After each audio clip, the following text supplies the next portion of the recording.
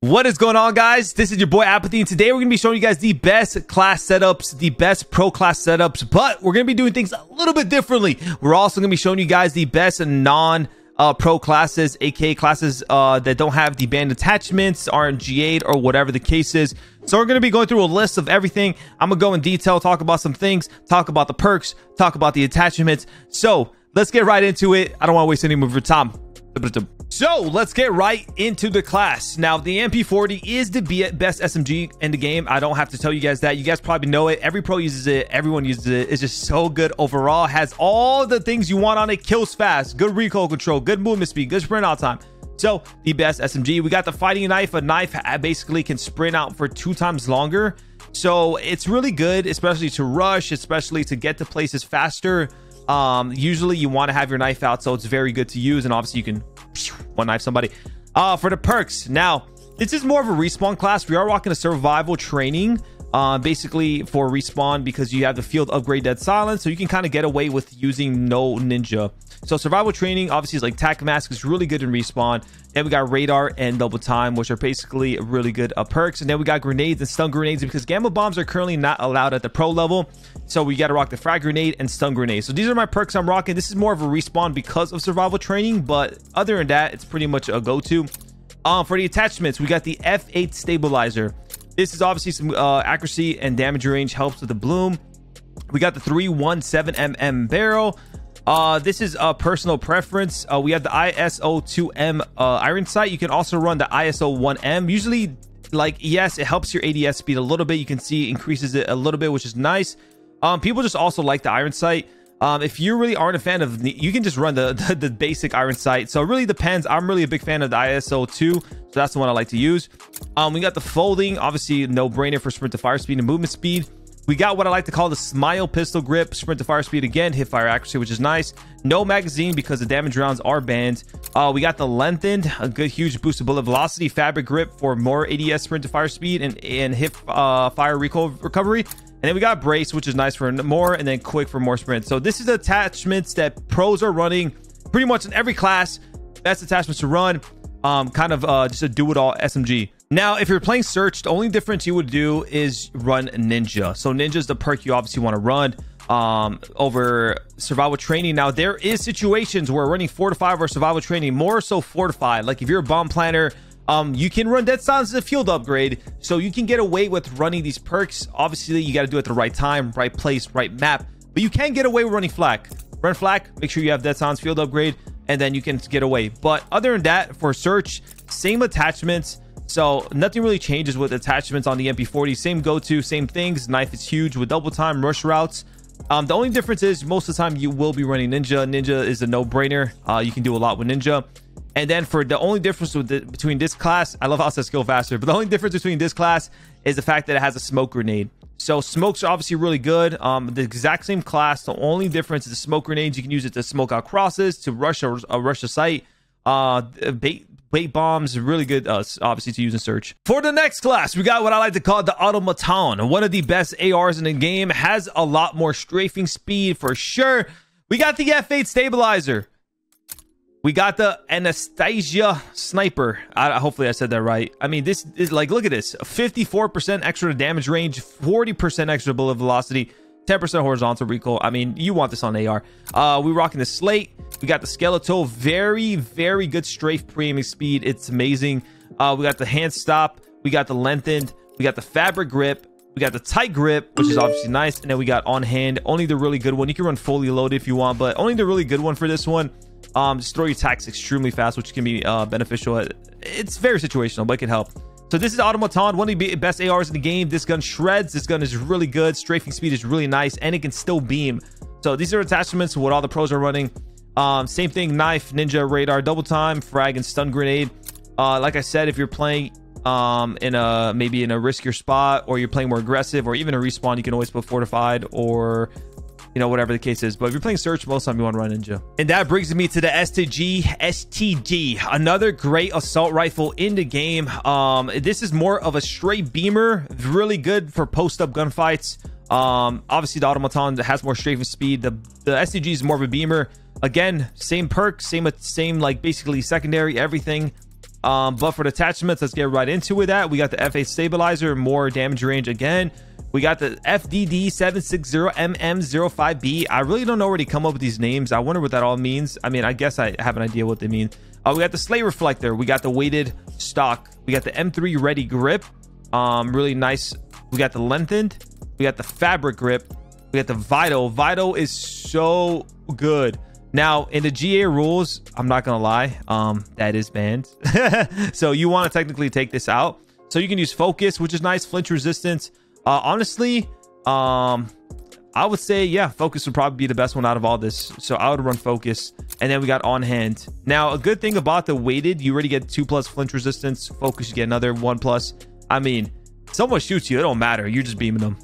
And for the last class, I know a lot of people probably ask this or wonder what it is. We got the sniper, the car 98K. This thing is OP. Auto aim pull is actually insane in Vanguard. We got the F8 stabilizer for the damage range, accuracy again. Always such a nice attachment if you're not using, you know, the OP stuff. We got the FDD 6000mm055 He barrel for the optic sight. So you can kind of get actually kind of mixy with this. There's people who run the 4 times, 3 times, like depends if you want to run a small scope. I can actually get away with some of these. Search kids have used these before, like the 2.5s and all this. But if you're trying to use like a regular scope, just use no optic, just use a regular sniper scope. We got the short stock for the stock. We got the smile, like I call it, smile pistol grip. We have the 8mm Clouser 3-round mag. We got the FMJ rounds. We got the leather grip. And then we got the quick scope, and then we got the deep breath. Now I know some of you guys are wondering why FMJ over lengthened. Lengthened is also good. I mean, it gives you a little more bullet velocity, but it's a sniper. It already has high bullet velocity. A lot of times by the time you shoot, it's going to hit the shot. FMJ rounds, you can hit some crazy wallbang shots and stuff like that, but you can run lengthened if you want. And then we got quick scope, like I said, and then we got deep breath, obviously pretty much a must for snipers. Another good thing to actually know is some people have used shrouded before because of the glint thing. That's pretty cool if you're trying to be like sneaky or like hidden, but quick scope is also really nice to if you're trying to be more just challenge aggressive, not really worried that they know you have a sniper. For our next thing, we got the rat. This pistol is insane, but we're gonna talk about the non-G8 the G8 version first. So we got the F8 stabilizer. We have the Impress barrel, Impress 129mm Boet BO3 DT. We got the rapid action, shoot it super fast. We got the hollow points. We got the fabric grip. We got the fleet and quick. Super good movement speed. You can see 11.8 miles per hour. I think that's faster than a knife. I'm pretty sure. Let's check it real quick. Okay, you can't even check it. I know it's faster than a knife. It's faster than SMGs. You can check the MP40 real quick. 11.4. So that pistol is really fast. But this pistol is honestly insane. It's about a 3-bullet kill almost anywhere. Yeah, very strong. But that's pretty much it. And this for sniper class, same thing. Ninja, radar, double time, a frag, and smoke. Obviously, you can run a stun as well. Stuns or smokes just depends on what you're doing for your team and what's better. So those are all the best classes. But now let's go very quickly and show you like a more OP version of them and stuff that aren't banned or G8 or whatever. So for this, if you want to make the MP40 better, you put a recoil booster for higher fire rate, and then you put the 32 round damage mags. This thing kills so freaking fast. So this kind of lowers the fire rate, but this increases the fire rate. So essentially they almost like counter each other, but you still have the huge damage to a bullet. So this is like a 3-bullet kill at pretty much almost any range. Not any range, I kind of gassed that. Obviously they're really far, it's not a 3-bullet kill, but it has a 3-bullet shot kill at a good range. So this is what you would use for the MP40 if you're using non-GAs and stuff that are allowed even in S&D tournaments. That MP40, so you'd rock it obviously on every MP40. For the Automotation, the only difference that you can really do that's beneficial, because damage round mags are banned in all tournaments, no matter if it's pro level or non-pro level, so you can't really use the damage round mag, but you could put on the recoil booster for even more fire rate. Now, some people say the damage 6% damage range isn't a big difference. The recoil booster, you know, 5%. Obviously, to shoot faster can make a difference in some gunfights. So put on the recoil booster, and that's pretty much it for the Automaton. The Automaton, I love calling it that. Another good thing actually is the Frenzy. I'm pretty sure it's not banned in tournaments. Correct me if I'm wrong in the chat, but the Frenzy is also really good. You get a kill, insta heal, and it's really nice to have. But if not, just keep using tight grip. And then when we go to the STG, now this is why a lot of people like using the STG and why it's kind of considered broken. So You can put the recoil booster if you want. Again, stabilizer, this does have lower damage range. You can see it's 25 instead of like higher. You can run the recoil booster, whichever fits. I don't know, whichever you like more. I'm a big fan of recoil booster, but stabilizer can be kind of good, especially with the +2 to accuracy, which it just depends. This, you see, like this has -1 accuracy. The bloom is also really pretty straight with SCG, so it doesn't really matter.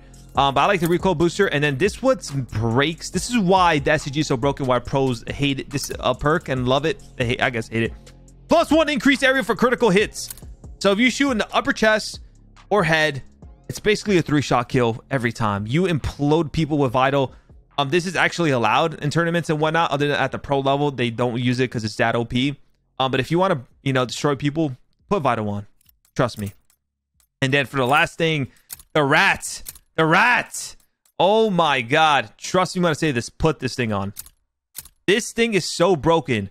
This thing basically you can 2-shot people with a rat. And then 3-shot at so many ranges. At so many ranges. This damage round mag, especially with hollow point, can almost allow. I think it is a 2-shot kill almost at any range. Well, not any range. Sorry. Close-up ranges. You can 2-shot people. And it can 3-shot. 2 to 3-shot. And it shoots really fast. This is a mini shotgun. This thing is broken with this. But yeah. Those are stuff that are technically not allowed. But that's it. And then obviously if you want to get even more freaky, you can put on Gamma Bombs. Gamma Bombs are pretty broken. They're like a Semtex on steroids. But other than that, those are basically the classes. Those are the attachments. You know, wood GAs are not like non-band attachments and band attachments and whatnot. Hope you guys enjoyed today's video, breaking down the classes, showing you guys the class setups, and, you know, showing you both sides of things. Obviously, depending what you're playing, depending what class you want. Hopefully, this video is very informative and helpful to you guys. It means a lot if you drop a like and subscribe to the channel, and comment down below what other videos you guys would like to see. I hope you guys all have a wonderful day. This has been your boy Apathy, and I'm out. Oh, don't forget, I also stream at twitch.tv/apathy, so you guys can check that out. And I also have another channel called Apathy Shorts. Okay, love y'all. Peace.